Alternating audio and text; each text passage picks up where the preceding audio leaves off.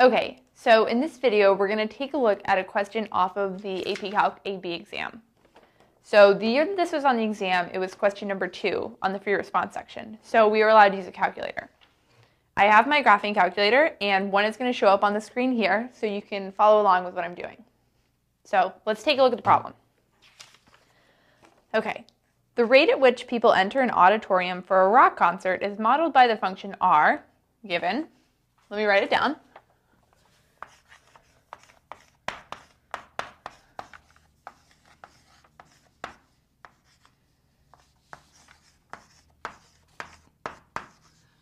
So 1,380 t squared minus 675 t to the third from t equals 0 to t equals 2 hours.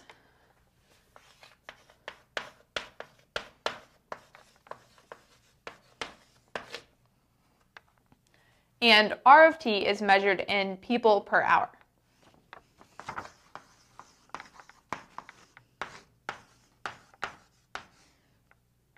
Okay, no one is in the auditorium at time t equals 0 when the doors open.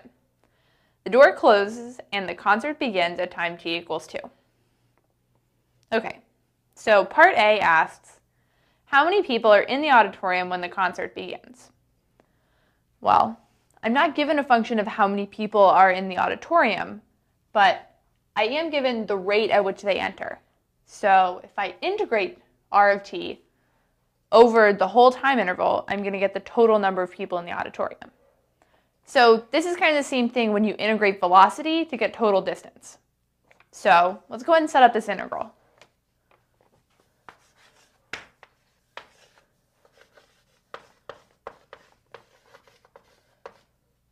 So I have the integral of r of t dt, and my bounds of integration are going to be the same as my time boundaries, so 0 to 2. Now, you can calculate this integral by hand, but since this is a calculator question, I'm going to go ahead and do it on my calculator. So the first thing I want to do is plug r of t into my y equals. So go to the y equals button on your calculator, make sure all of your graphs are cleared, and let's go ahead and type r of t into y1. So 1380. It's easiest to use x on the graphing calculator, so I'm going to put that in my calculator, but let's just keep in mind that this is a function of t. X squared minus 675x to the third. Okay, that's right. And then I can use the fnint command to evaluate this definite integral. So go to math, scroll down to number 9, and now I want to put a function in. So I have r of t, and I could type it out again, or I could use vars to pull it from y1. So go to vars, over to yvars, select function, and then we put it in y1, so pick y1. Now I need a comma and the variable that I'm integrating with respect to, which is x, another comma, and now I need my bounds of integration, which are 0 to 2. So I'm going to say lower bound, comma, upper bound, close parentheses, and go ahead and hit enter. And it gives me 980.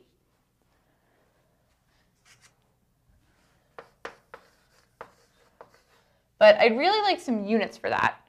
So we know that r of t was in people per hour, then I integrated with respect to hours, so this is just 980 people. And if you think about what this question is asking, how many people are in the auditorium when the concert begins, it makes sense that our answer would be 980 people. So on the exam, I would just write out a sentence that says, at time t equals 2, when the concert begins, there are 980 people in the auditorium. Okay, let's check out part B.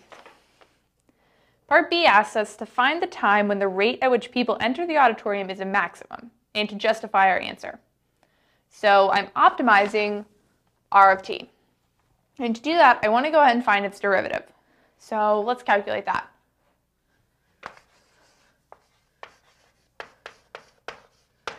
So I have my calculator. I'm going to go ahead and use it. So 1380 times 2, 2760. t minus, now let's do 675 times 3, 2025 t squared. Okay, so to optimize r of t, I want to find the t values where r prime of t equals 0.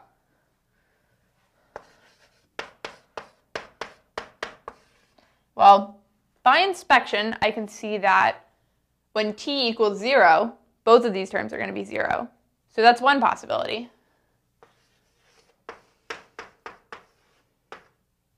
And then let's go ahead and graph this to see if there are any other zeros.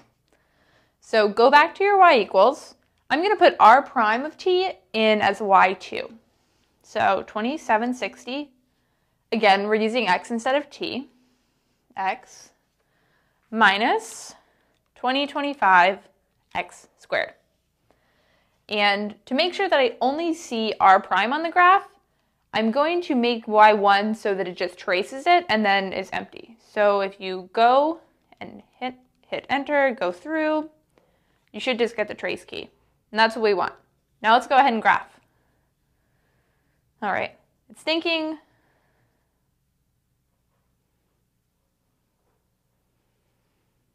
Still thinking. And now I've got my graph. And I see that there's another 0. So I can find that using the calc command. So second trace, and then the second one down is going to be 0. Select that. Now I want to select left bound, right bound, and guess. But first I want to make sure that I'm on y2. So check the upper left-hand corner to make sure that you see y2, not y1. Okay. So I select a left bound, arrow over to the right to pick a right bound. Now let's go ahead and guess. Okay, and I get a 0 at x equals 1.363.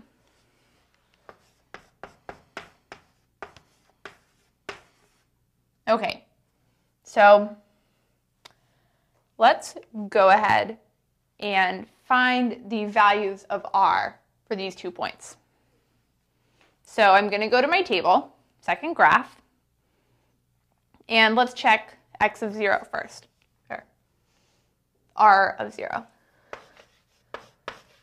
So remember to just look at y1, and I see that y1 of 0 is 0.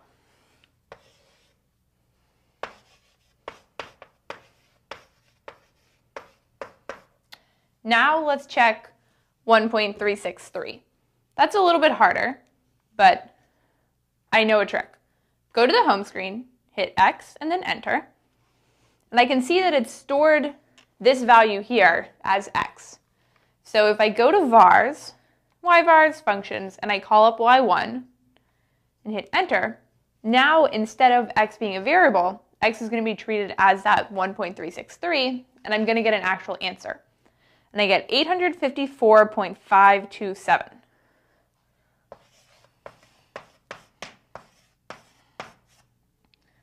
Okay, and since I'm working in a closed interval, 0 to 2, let's go ahead and check r of 2 to make sure that that's not the greatest. So for this one, I'm going to go back to my table, find x equals 2, and I check y1, and I get 120.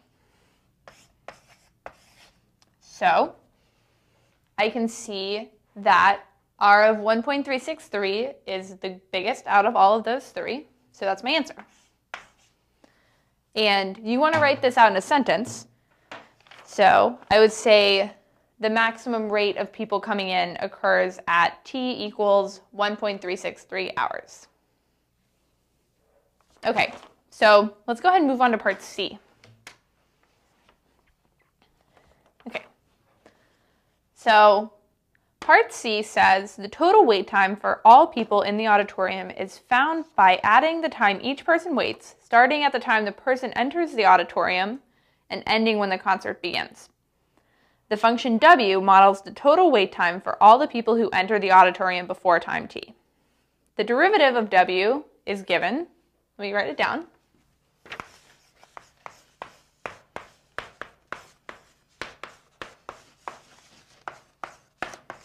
So w prime of t equals quantity 2 minus t times r of t that we worked with in the first two parts. Okay, and it asks us to find w of 2 minus w of 1, the total wait time for those who enter the auditorium after time t equals 1. Well, I'm not actually given w, so I can't just plug in 2 and 1. But I could take a definite integral of w prime, right? And if I integrated from 1 to 2, then I would get w of 2 minus w of 1.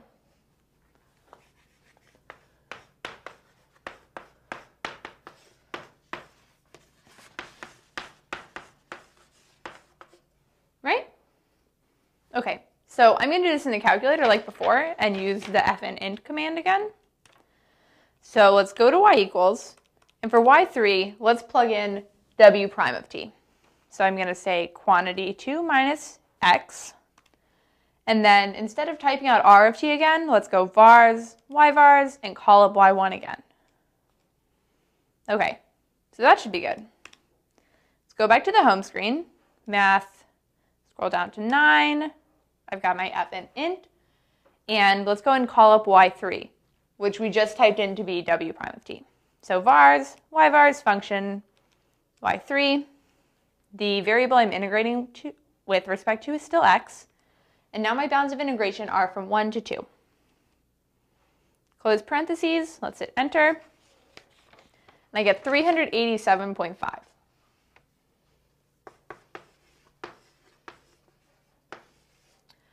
And w of t gives wait time, which would be like t, which is going to be hours. So I could write this out and say that the total wait time for those who enter the auditorium after time t equals 1 is 387.5 hours. All right, let's move on to D. So D asks, on average, how long does a person wait in the auditorium before the concert begins? Consider all people who enter the auditorium after the doors open and use the model for wait time from part C. So in part C, we got the total wait time after t equals 1. But to find the wait time after t equals 0, I could perform almost the exact same integral, but integrate from 0 to 2 instead of from 1 to 2. So let me go and set that up.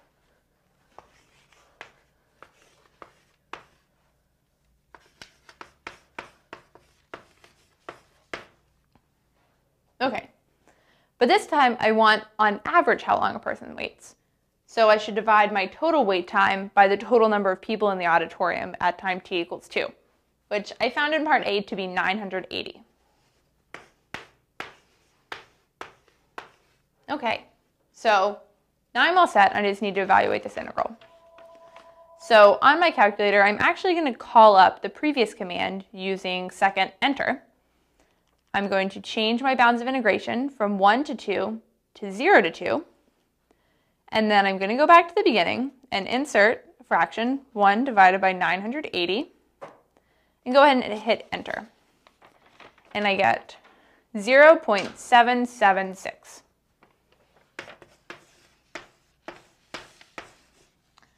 And again, this is going to be wait time, so I'm going to say it's 0.776 hours. And you should write that out in a sentence and say, on average, a person waits 0.776 hours in the auditorium for the concert to begin. All right, now let's go ahead and check our answers. So let's start by looking at part A. There were 2 points for part A, one for the integral and one for the answer. And the integral they have is the integral from 0 to 2 of r of t dt, which I have right here. And the answer they got was 980 people, which matches mine. So we got both points for part A. Now let's look at B. This was worth 3 points. So the first point is given for considering r prime of t to equal 0. I have that. And the second point is for finding the interior critical point, t equals 1.363, which we found. And the third point is for the answer and the justification. So We chose the maximum at r of 1.363. And to justify, we went through all of these steps, r prime of t equals 0 there, so it's a critical point, and then we check the endpoints, and that's the greatest. So we're all set there. Let's move on to C. Okay, so there were 2 points for part C, one for the integral and one for the answer. And the integral they have is the integral from 1 to 2 of w prime of t dt, which I have. And the answer they got was 387.5 hours, which matches my answer. So I got both points on C. Now let's look at D. There are also 2 points for part D, one for an integral and one for an answer. So the integral they have is 1 over 980 times the integral from 0 to 2 of w prime of t dt, which I've got. And the answer, which is 0.776 hours. Okay, so I got all 9 points on this FRQ. I hope this video helps you better understand how to do calculator FRQs.